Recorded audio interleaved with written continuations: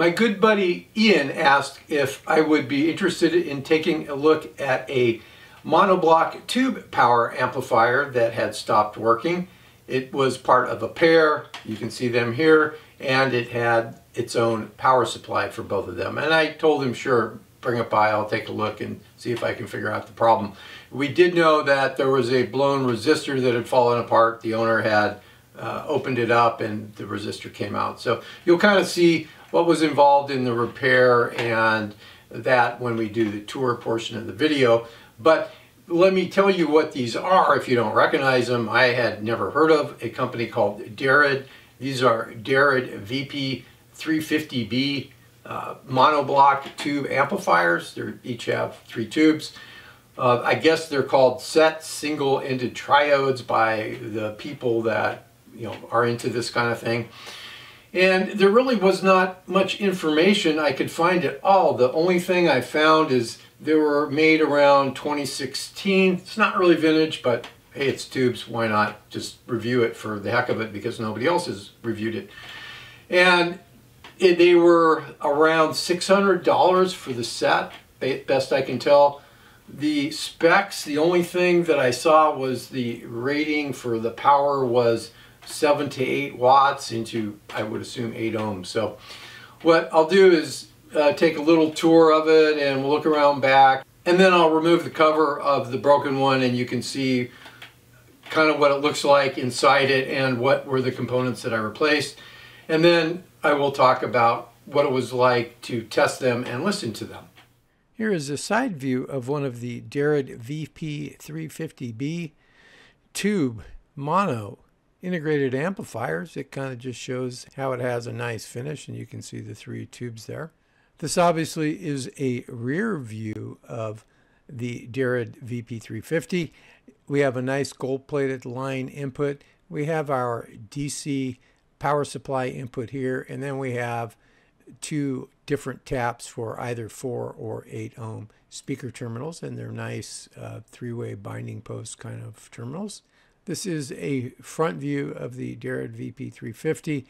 Sorry, this is out of focus. That is your volume control. This is the power supply for both of the Dared amplifiers, and you'll see that around back. It obviously has an on-off switch and an LED that comes on when they're powered on.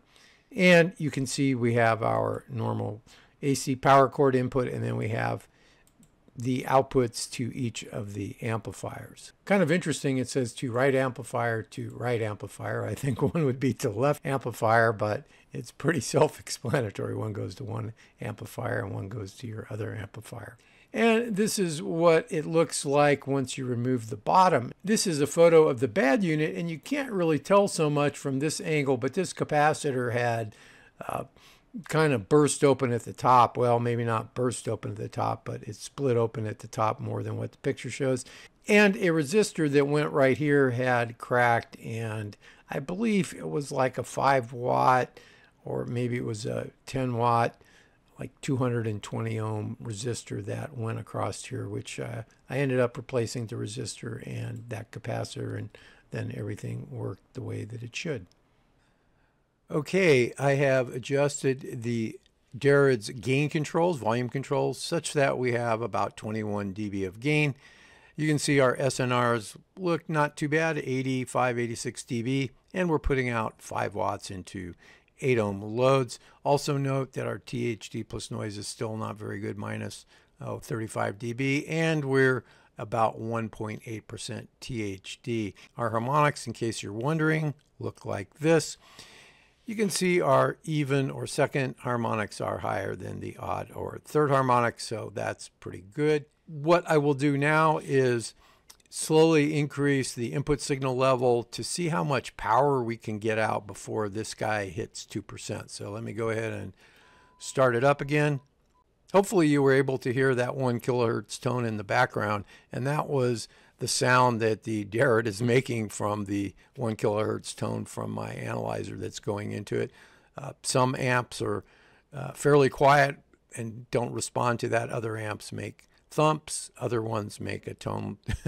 And some amps resonate the 1 kilohertz tone like there was a speaker inside of them. and that's kind of what this one sounds like.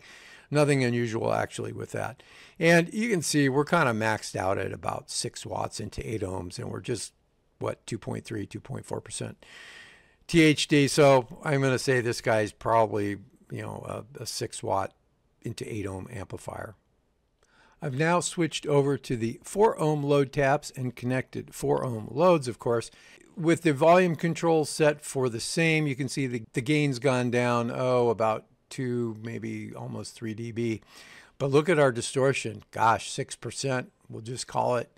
SNRs aren't bad, but you can kind of see here it doesn't look very healthy. And we're putting out 4 watts into 8 ohm load. So it's not looking very pretty. THD plus noise minus 25 dB, we'll call it. And, you know, it just doesn't look very good into 4 ohm loads. I've set both of the Dared's volume controls to a maximum, and that gives us about 29 dB. I've got a fairly small signal going in just because the THD is creeping up on 2%.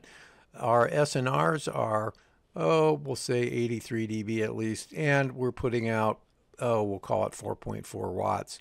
And we've got a pretty small 200 millivolt signal going in. You can see our THD plus noise is not looking very good, minus 36 dB. And I kind of just wanted to see that, you know, for the max gain setting, we're only getting 4.5 watts out.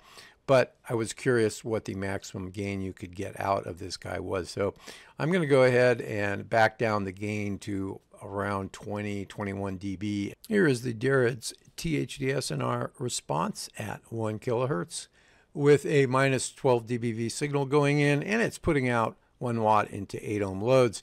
Our THD plus noise is about 20 dB better than it was, putting out 5 watts or more. And our SNR is a little worse, but about 80 dB. THD is much better, 0.2%. So if you have some really efficient speakers, you might be able to get by with 1 watt listening for quite a bit of music. Here is our THD SNR plot at 1 kilohertz with the Dared's putting out about 1 watt into 4 ohm loads. You can see that we finally got our THD down to about 1%. SNR 76 dB, THD plus noise minus 40 dB, and our gain's about 19.5 dB, and that's with the volume control set where it's been for all of the testing. Yeah, it just can't put out a lot of power without a lot of distortion.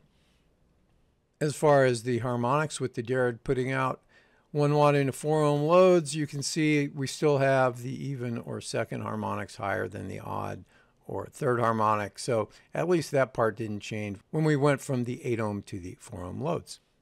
Here are the Dared's frequency responses from 20 hertz to 20 kilohertz, with them putting out about 1 watt into 8 ohm loads. There are no specifications for the frequency response, but at the high end of the band, we're down maybe 0.2 of a dB, and at the low end of the band, we're up maybe 0.4 of a dB. So overall, the frequency response looks pretty good. Some of this ringing here has to do with the response of the output transformers to the chirp signal that my analyzer puts out. Here are the Dared's frequency response from 20 hertz to 20 kilohertz, with it putting out about 1 watt into 4 ohm loads. You can see we have a lot of this noise going on here, although it's really not that much when you look at it. It's plus or minus, what, 0.3 of a dB. And we're down at 20 kilohertz, what, 0.6 dB. And other than that, I mean, if you just ignored kind of this noise stuff going on, it wouldn't be such a bad frequency response. Right now, the Dared amplifiers are connected to 8 ohm loads. Their inputs are terminated into shorts, and the volume controls are still set for 21 dB of gain. Our system noise level is better than minus 90 dBV. That is pretty good. In case you were wondering about the Dared VP-350B's output impedance or damping factor, I have them plotted both on the same graph for you. Our damping factor is up here, and it's just around 5, maybe 5.5. And the output impedance are these plots here for each of the channels, and it's down around, what, 1.5, 1.6 ohms. So it's really not very good as far as damping factors or low output impedances. This plot shows the Dared's multitone response, and it's showing a distortion-free range of between about 6 to 9. Here is the IMD response of the Dared amplifiers, with them putting out about 4 watts into 8 ohm loads. Volume control is still set for around 21 dB of gain. The IMD response is not really good. It's probably showing a distortion-free range of maybe 5 or 6. I decided to look at the phase and rise time of one of the Dared VP-350 amplifiers, and this is showing a rise time of about 4.5 microseconds. There is no specification for it. It's kind of a little bit ugly response, but 4.5 microseconds is not too bad. If we come over here to the 10 kilohertz phase difference between a signal going in and one coming out, we're seeing a lot of phase difference at 10 kilohertz. I would say it's probably about 30 degrees of phase shift. And at 1 kilohertz, we're probably getting about 15 to 20 degrees of phase shift between the input and output. While I don't ever see myself getting something like this, unless it was given to me, broken, and I fixed it and kept it. But I do see they do have a little bit of appeal with the chrome and the tubes. You know, it does have a nice look to it. I've never been a big fan of having a separate power supply, but I guess it works with this. They're all small. They don't weigh very much. And the volume control has detents along the way, so, you know, that's kind of nice. The three-way binding posts in the back are very nice, and they're gold-plated, and, you know, that works real well, I think. As far as connecting with the cables, that's fairly simple and straightforward. As far as that stuff, I think it's pretty good. Now, if you were to get one of these things, I would probably go with a separate preamplifier, because that way you don't have to adjust one volume control, then the other volume control, or maybe you have a streamer and it has a volume control built in, so you could adjust things with the streamer's volume control rather than move these things. But if it were me, I probably would use a separate preamp for it. But you wouldn't need one for these because they are integrated amplifiers. As you saw from the test data, 6.5 watts at 2% THD into 8 ohms, that's not going to do a lot for most people, but that's what I got out of these. As far as the max power, they look worse into 4 ohm loads. So these would not be something I would really want to hook up to 4 ohm loads, although I'm sure they would work, but they just didn't perform that well when I hooked them up, as you saw from the test data. Really, the only piece of test data that was any good, in my opinion, was the noise floor on this was very low. For my listening tests, I always start off by shorting the 2 inputs and let it warm up, and there was barely any hiss or hum. It was very, very low. When I hooked it up to my Carver C1 preamplifier, and I hooked these up to the Klipsch La Scala loudspeakers, which are very efficient, it worked well. As crappy as this thing tested on the bench, for the most part, it sounded just fine with the La Scalas. I hit 92, 93 dB SPLs for brief moments with some of the test music, and I didn't hear a lot of distortion, or really any distortion. It was kind of real loud at that point, so distortion, you know, isn't as apparent. They actually sounded just fine. So, you know, sometimes things measure real crappy and they can sound okay, and, you know, that's kind of the story with these. Are they something I would recommend? I suppose for the right person it might work okay, small size, but you really want to have some nice, efficient speakers like the La Scalas or Klipsch horns, or maybe some Altec 19, something like that. Some, you know, something that's real efficient. I think these would work well with, you know, for the most part. But they definitely are one of the worst things I've tested, you know, as far as you know, just electronic gear. But, you know, it is what it is. I'm sure the owner will be happy to get it back. So once again, I am curious to hear your comments, and, you know, give me a thumbs up if you liked the video.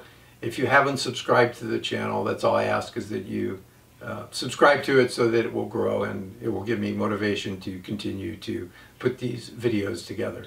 So once again, until next time, Have a great day or night.